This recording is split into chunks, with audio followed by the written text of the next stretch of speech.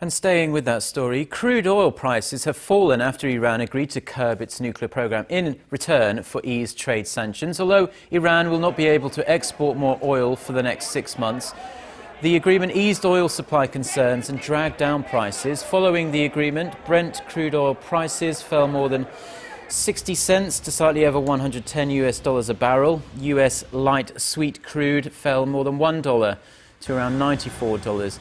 Also, the stock prices of firms sensitive to fuel prices, such as airlines and travel companies, rose on the news. Experts don't forecast the oil price to decline further, as markets will likely wait for a more concrete agreement.